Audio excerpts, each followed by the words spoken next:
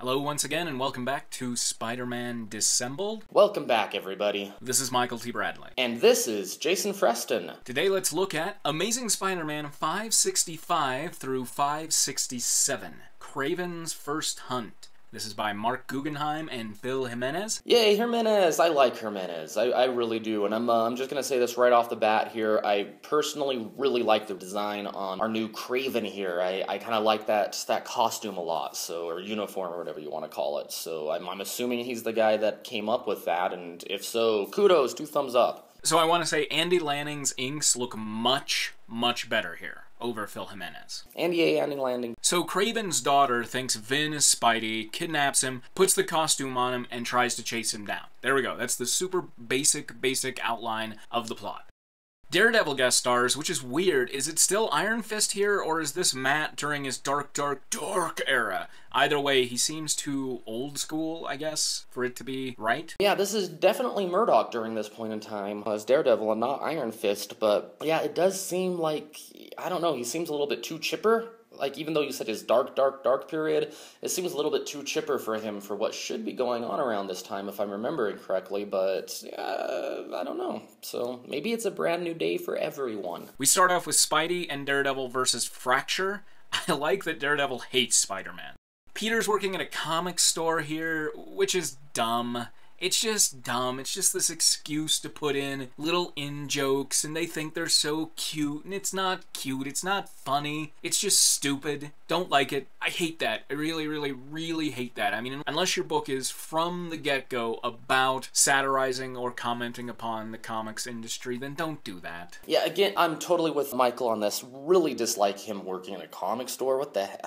I don't even know. Whatever. But again, it's kind of weird. Like, the last time we saw comics referenced during a comic, they seem to be very deprecating towards their readers. You know, the guy's asking Peter, like, how did you land this job if you've never even read one? And you know, Pete's like, I answered the ad in Craigslist because nobody wants to work at a comic store, so obviously the owner's gonna hire the only person that answers the app, you know, so it's just like, really? And then the comic guy that's there is just not very bright. It just seems to be, I don't know, if they're just trying to poke fun, it seems much more mean-spirited than maybe their intention is. I don't know. I totally did not like it, though, and I hope that we never see something like that again. Peter exhibits some kind of extra human skills here, so he tells Mike, the comic shop guy, whose life he's just saved, that he's a Skrull, which would explain a lot. So Vin gets framed for a shooting and put on suspension. Peter is subpoenaed to appear in court because of the Spider-Man lawsuit, because of the fact that he takes pictures of Spidey. Kind of curious to see how this plays out. Again, it seems to open up a whole can of worms with the whole Spider-Man unmasking on live television sort of thing. You would think that a court of law, somebody would think to look this up. So we'll see how that goes. Wow, totally had forgotten about the lawsuit against Spider-Man. That's been a while, hasn't it? Like 6 issues, give or take, which, you know, I guess is only 2 months when you're reading it as it was coming out. But again, that's just kind of one of those indications of they could never let a subplot go that long, that many issues, if this were a monthly book. So that's one of the, I guess, one of the good things maybe about, you know, doing the 3 times a month right now is they're able to take a subplot like that, throw it out once, and then, you know, 6 to even 9 issues later come back to it. It still seems kind of like a long time to me, but there it is. Yay. I guess we'll be talking about this again. It's another 6 issues or so when they come back to it. Kraven Jr. makes it pretty obvious to Vin that Pete must be Spider-Man. Will Vin remember?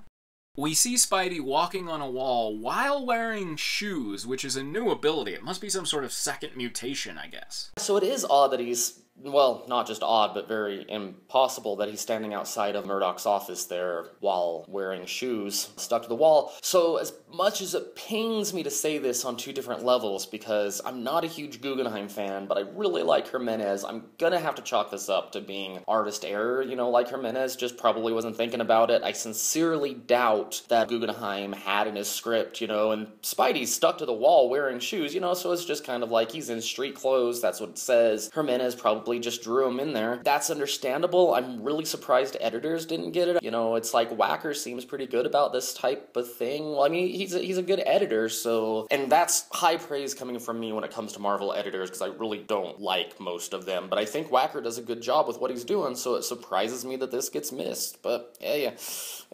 We see Kraven Jr. versus Vermin! Except for the Enforcers, I think this is the only old-school villain we've seen so far, in any real capacity. Spidey's costume is gone, because Kraven Jr. has Vin dressed up in it, so Spidey borrows Daredevil's. Guggenheim, for some reason, loves having Spider-Man sing. Don't really see the appeal of it myself.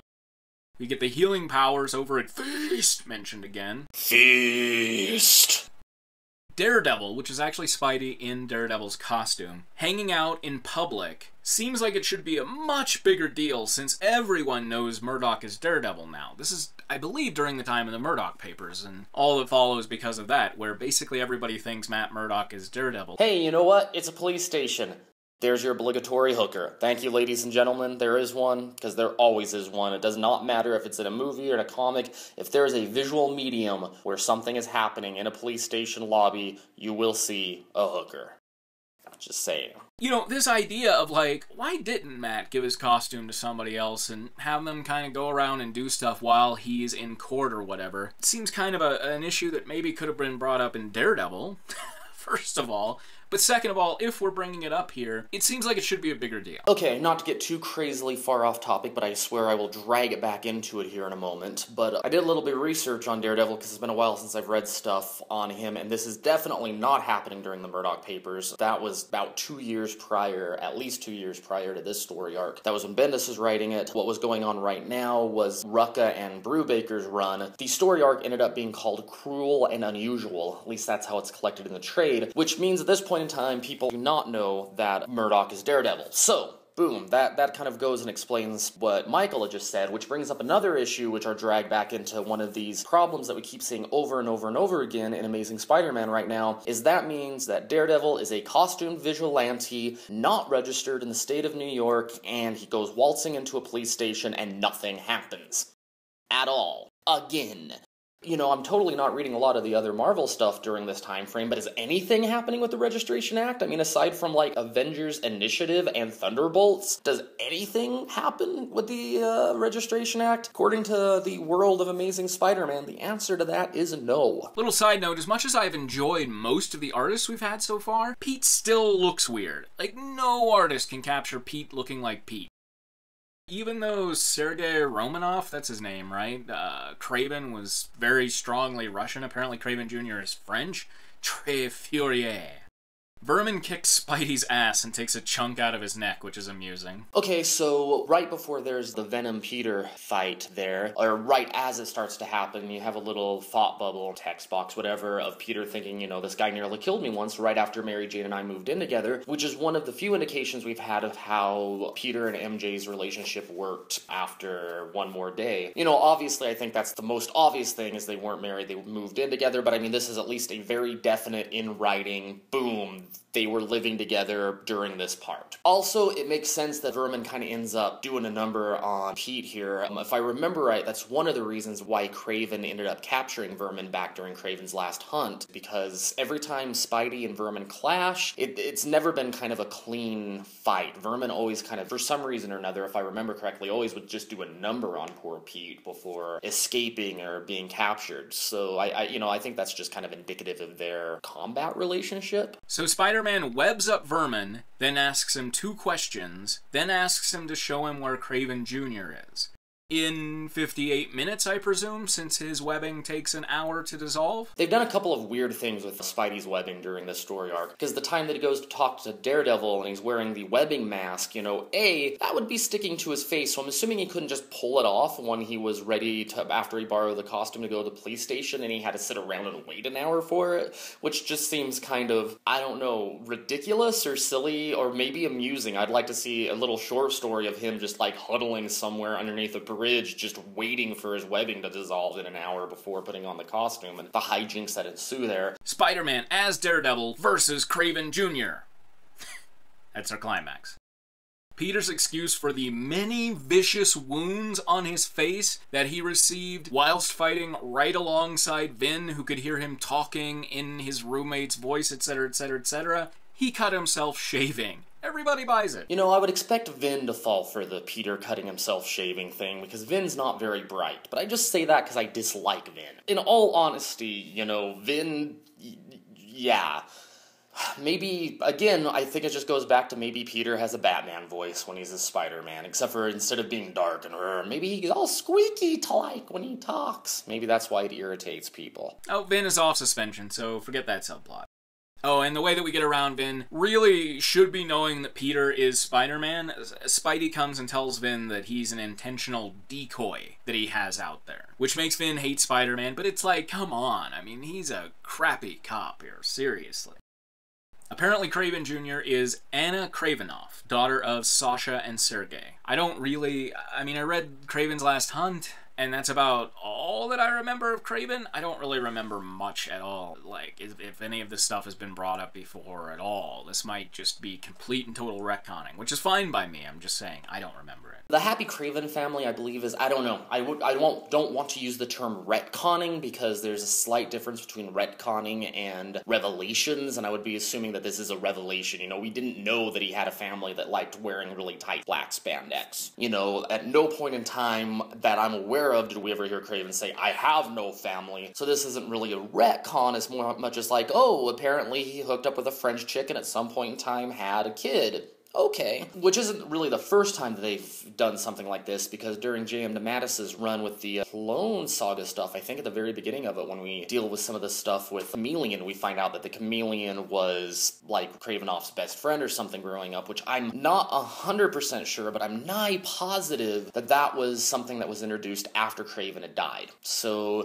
Kraven apparently has a very large extended family. Oh, and again, there's also Kraven's son that we discovered back in, like, 2006, 2007, something like that. So again, there's a lot of precedence for this. Apparently Kraven had a very large extended Kraven family. Their barbecues were probably pretty interesting. And Vermin is the Kravinoff's prisoner now. What a vermin! What a vermin! Alright, as a correction, I don't believe that the revelation about Chameleon and Kraven happened during the clone stuff. I think my brain was completely glitching there. It happened earlier than that, but I'm pretty sure it was still DeMatteis that did it during his spectacular Spider-Man run. Again, in the story, we see Guggenheim focus more on Spidey, less on Peter, and again, it works. Just a couple of wrapping up thoughts here on Kraven's First Hunt storyline. Okay, so it's kind of frustrating because I actually do like the new Kraven. Kraven Jr., as Michael keeps calling her. Like, her approach to the hunt is, there's just enough reminiscent stuff of the old Kraven that I really dug it. But the problem is she kind of ends up being, because she goes after Vin, and she's just very single-minded, as being like, I don't know if you have to take a spider serum every 24 hours or something like that. It's like, she's really smart about the hunt, and then once she actually has her prey, she becomes a moron, because she's like, oh, well, obviously this dude is Spider-Man because he totally acts like him. You know, I mean, she's been watching him for days, watching his moves, the way that he does things, and she's not able to tell that the way Vin is moving is not Spider-Man. So it's just like, once she gets there, she's just totally kind of clown shoes. Like, dangerous and scary and blah, blah, blah, but just really, honestly, not that bright.